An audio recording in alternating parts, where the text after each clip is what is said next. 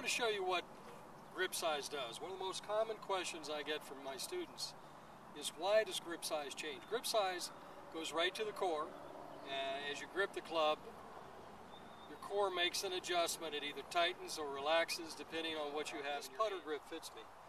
If you will watch my hip lines, my center of force in both feet is very centered, and my stroke with this putter, straight back and through, feels really good. Now if I take a club that is pretty much off the shelf standard, this is what you would begin to see. If you watch my hips, you'll notice how they actually flare to the left. My right knee just came out. My weight went to the center, toward the toes of my right foot and back on my left.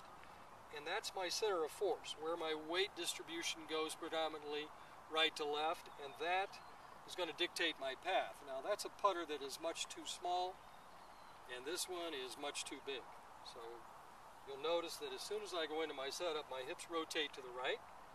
My weight just went to my right heel and toward the toes of my left foot. Putter face aim comes out of this as well. This putter face just aimed to the right.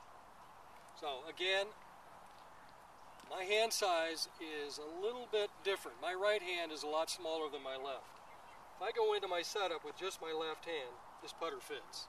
As soon as I add my right hand, you'll notice my hips just closed. So there is a right-left hand differential. Your grip size with your right and left hand makes a huge difference. If you viewed the videos on sizing, my right hand's about 100 mils smaller than my left. So this grip fits me.